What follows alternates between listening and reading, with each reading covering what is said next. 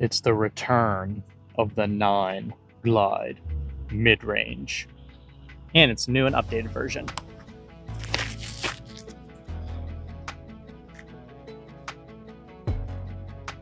That's parked.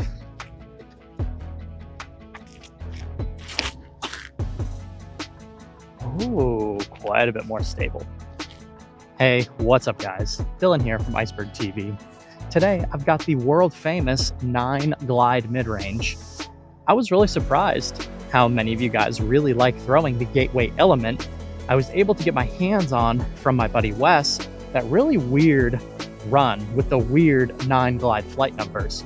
So today I have a new element, compliments of Disc Golf Deals USA, that we're going to be comparing the old 9 Glide run to the new 5 Glide run, and let's see what the differences are like. And for some of the longer holes, I will also be checking out the brand new Latitude 64 Opto Cenis. The Cenis was a mold I feel like was most made famous by Dave Feldberg. He swore by the Cenis for a very long time, but it had those weird grippy thumb pads on it. And I do have one in the bag with the weird grippy thumb pads, but I'm really excited to test this disc out in the new Gold line, the new Opto line, which does not have the weird thumb pads. So I'll be throwing the elements off the tee, and then hopefully get an opportunity to throw some cool upshots with the Cenis as well.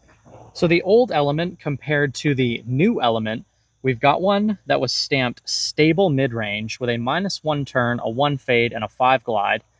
Then we've got the tomfoolery flight numbers, which I honestly am a much bigger fan of because nobody has any idea what this means. Based on the profile, I knew before I even threw it was going to be a very straight flyer. But old versus new.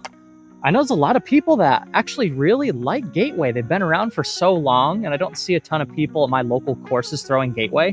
When I upload Gateway videos, they tend to do really well. So we'll go 9 Glide, then we'll go 5 Glide. We need to get a good turn here. Let's see if we can get these bad boys to turn.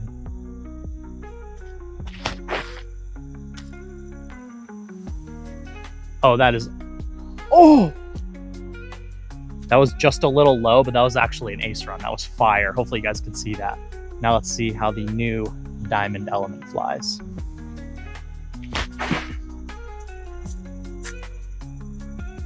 Wow. The element is a goated mid-range. If you've never thrown an element, I would definitely recommend trying one. The 9 Glide element just barely missed on the left side of the basket. That thing was very close. Ooh, almost hit the camera. Hole 3 is a tricky little par 4. We need a nice pushing hyzer off the tee. Then we have a really cool shot into the green, a very heavily guarded basket. I think we can get there with 2 element shots. Normally I go driver off this tee, but I do still think we can get there with the elements. You just need that like nice stock pushing hyzer. You can't get too greedy off the tee on this hole unless you go the Yulee gap on the left, which I'm not in the mood for something like that today. I want to keep it simple. The new diamond element, by no means is it overstable, but it is definitely a stable mid-range. Kind of that do-it-all slot. But this obviously is the main gap here. It's not super accessible off the tee, but this gap right here is known as the Yulee gap locally, because Yulee will shoot it through this gap, cut way more distance off the tee, and then potentially have a look at the 2. I'm sure a lot of you guys can relate to this, but I need to master just putting it in the fairway before I worry about the skill shot gaps off the tee. All right, we are going to do a element into that very guarded green there. Look at it just pop up to absolute perfection. Oh. Fade. Very guarded green. That's actually a pretty tricky upshot to execute. Hole 4 features a classic split fairway situation. I think I'm going to hit both of these on the right side. We got a hyzer flip with the 9 Glide, and then we can go with a little more stable flat shot with the 5 Glide. But Kilbourne Park has some of the nicest, most beaten fairways. This is one of the oldest courses in Charlotte, and it's a local favorite because it's just got a ton of fun holes exactly like this.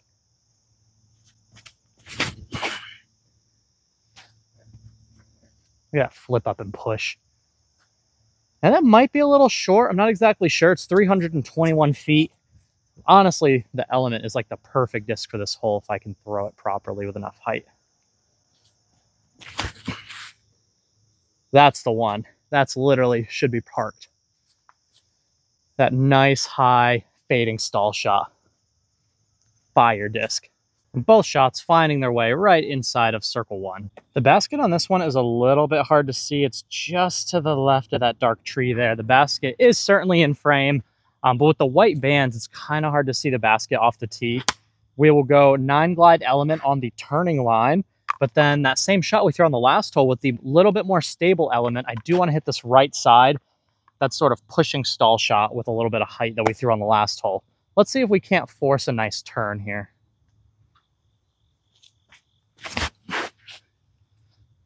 A little bit of turn. I mean, that is so true to the -1-1 flight numbers.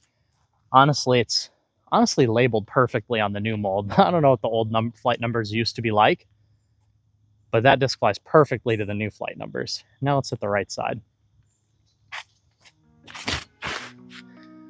Oh, all right, good tree. Let's just throw one of these 0 medium sinuses here. It's a 300-foot hole. I'm not getting a 2-speed there, I don't think. But let's see how she flies.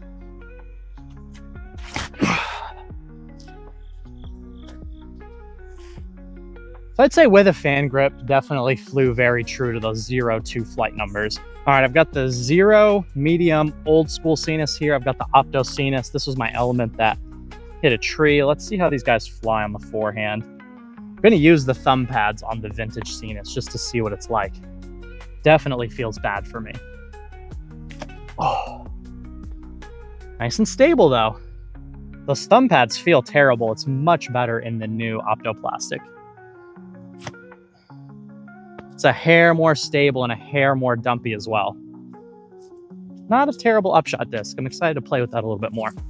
Hole 6 is another pretty sweet par 4. We have another opportunity for the turnover. I am going to try to forehand the stable Element here, and then hopefully we need to access a tunnel to get to the basket in the par 4 location. So the goal is to get far enough and then a little bit right. We really don't need to bite too much off the tee on this shot. We'll go with the turnover first.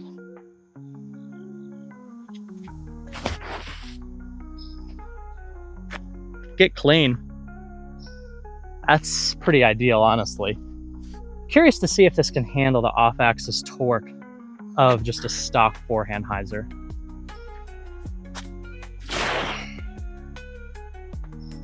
So you can see how it wanted to pop up to straight. For me, that's not good when I want something to go hard to the right, but I just wouldn't throw the Element on that kind of shot. So if I was looking for a dead straight forehand, that would be a nice option for that specific shot. So the forehand is right here, the backhand is right here, just maybe 5 feet or 3 feet apart from one another. And then just beyond the white basket, you can see the blue basket right there. Let's give that sinus another go. 0 medium sinus should be the straightest of the sinus that I brought today. Gonna go a little fan grip high with a touch of Annie.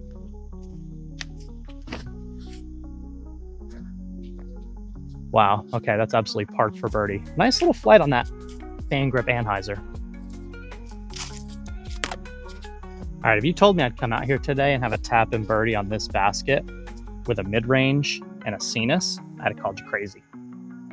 All right, hole 7 is right at 250 feet. Let's give these opto sinus and then the old school with thumb pads, 0 medium sinus, like a full power forehand hyzer. Let's see what kind of flight we get on that shot.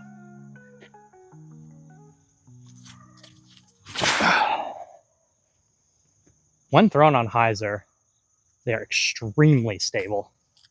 Again, another hole where I wouldn't really throw a putter, but maybe I should be.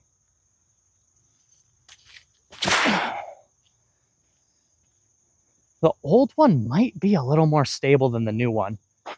I'm sure it'll straighten out as that 0 medium beats in, but it seemed really dumpy out of the hand. So the old 0 medium is deep inside circle 1.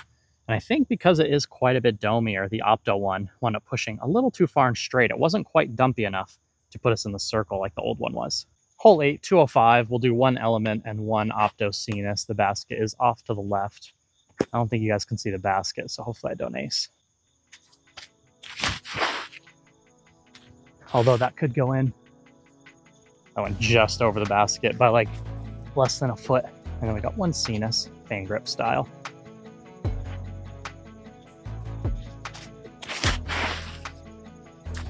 And it's absolutely parked. So far, I'm really liking the sinuses today. I'm playing the element perfectly.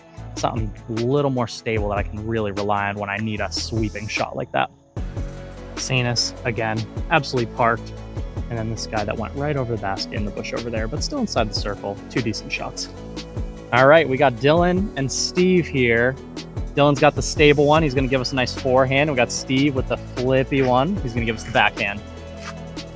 No pressure. Oh, that's a nice looking flick. Oh, nice looking shot though. Thank you. Need to go over to the left a little bit. All right, let's see if Steve is better than Dylan. It should turn a little bit. Not super flippy. It's just like neutral. Oh, I love everything about it.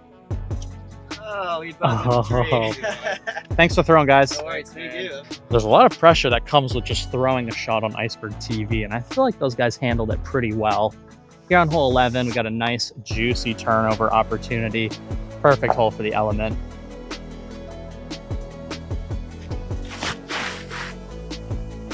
Oh, come on, little more turn.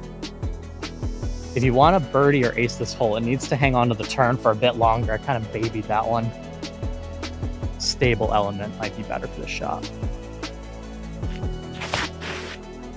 You can trust it with a bit more power. Oh man, that new element is so good as well. Love them both. Holy cow, almost acing yet again. These things are flying really nice out here today. Hole 13, 278 feet, just a beauty of a pushing, sweeping hyzer shot. I need to know, are you guys bagging any gateway discs? If yes, which ones do you bag or which ones do you like? If no, let me know why not. Comment below.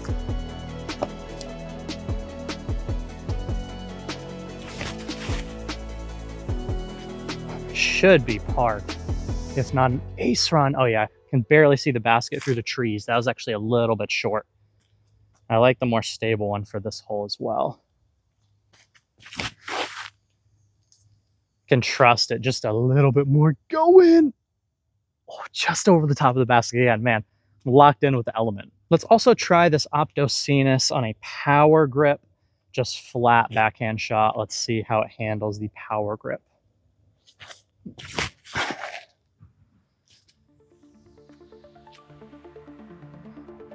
For a 2-speed, it's actually going quite far considering how overstable it is. Hole 14 will in fact be a tough get with the elements. Again, probably throw like at least a 7 or an 8 speed at minimum on this hole, maybe even a Firebird on the flick. We got 328 feet, but it plays a little farther because the basket sits on a nice little uphill area. Birdieing this with an element would actually be insane.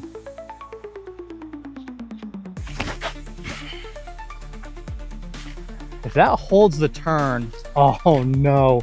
I love that line, but it hit one of the last few trees and kicked hard left. All right. The flick element max power. This is the true test of stability right here. Yeah, just wanted to pop up and go a little bit too straight. That might be close, but I didn't love that line at all. All right, guys. I don't know. The element is fire. I don't know why it's not my main bag. It may have to make an appearance into the tournament bag. Just seems to be a disc that I consistently throw well every time I come out and do a video with it. If you want to save the most money on anything disc golf, all disc golf products, go to my store at discgolfdealsusa.com/icebergtv. The link is in the description below. That's where you're going to be able to save the most money on your disc golf products. They have great prices over there and then a massive selection, and it is actively growing very quickly. So go check out the site. I'll see you guys in the next video and take care.